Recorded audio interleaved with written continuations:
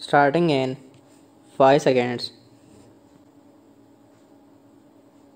Sir, I was mentioning yesterday that the great expectations with which the budget had been presented have been belied so soon that one need not go into the question how far even the ruling party members would be able to claim justification for the statement that prices have been checked.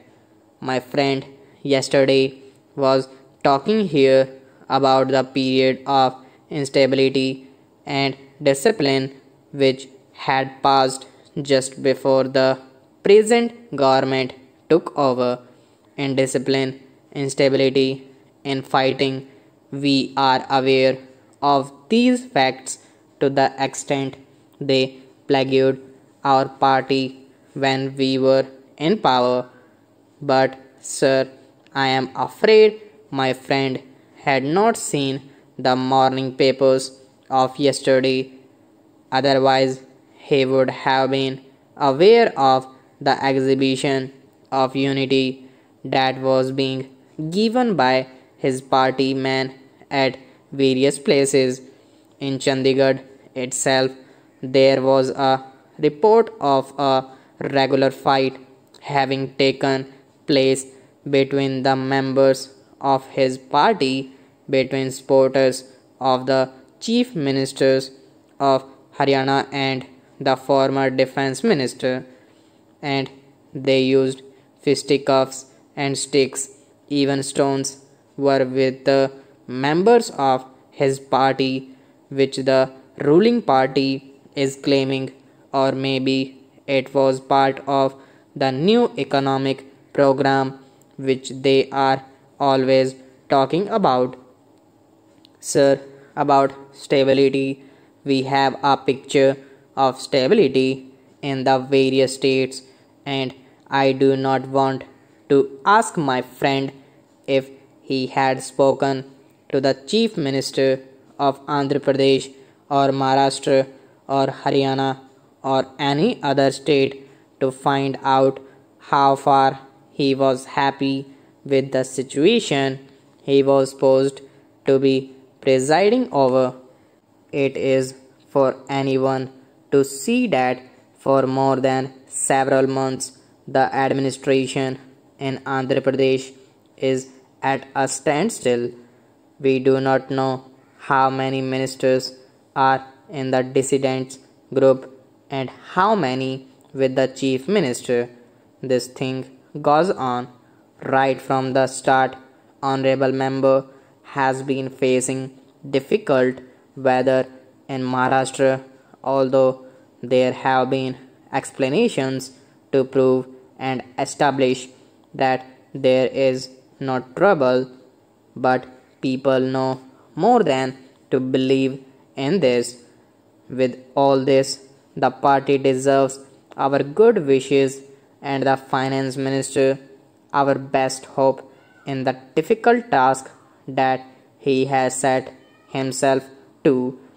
It is not only a question of giving him lip sympathy or being apologetic for any word of criticism that our friends from that side may make. It is a difficult situation which has to be better managed. We were told that coal management has been improved during the last several weeks.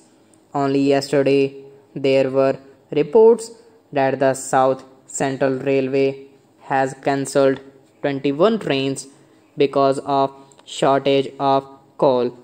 There are reports of mismanagement in the Food Corporation of India. There was a report in the Times of India that rupees 10 lakhs appears to have been lost because of dal having been purchased at exorbitant price in Madhya Pradesh. All these are going on. Honorable member said that if the present government and party cannot deliver the goods no other government and party can deliver, and therefore he lent all his support to the finance bill. There have been talk of a lot of problems being prevalent in the country after a period of 50 years. I only want to remind him that many of the problems that plague us today have their roots in the past.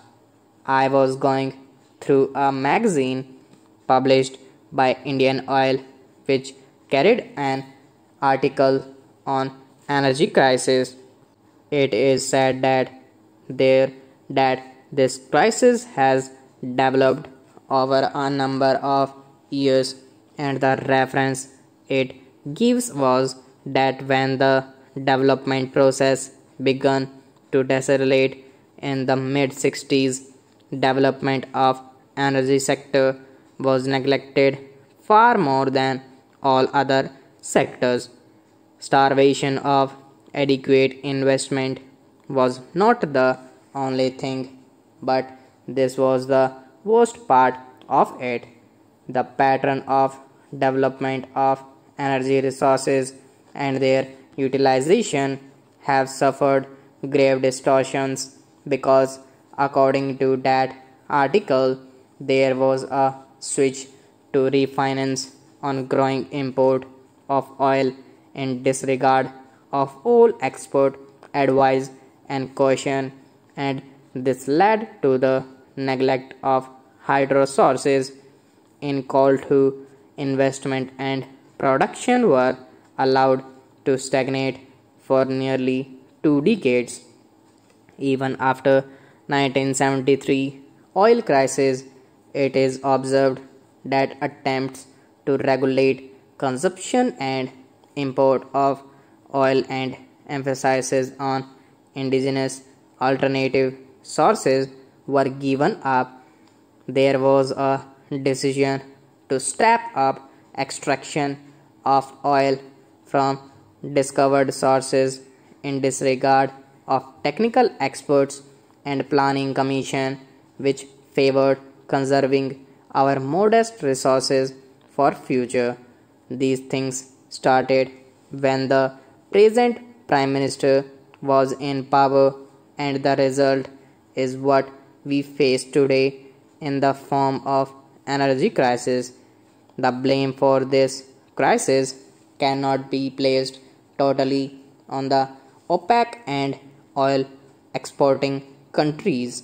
Why I mention this is only to illustrate that mere goody talk or trying to be flatterers of the leader who happen to be shouldering the main responsibility of running the country is not the best way of solving our problems.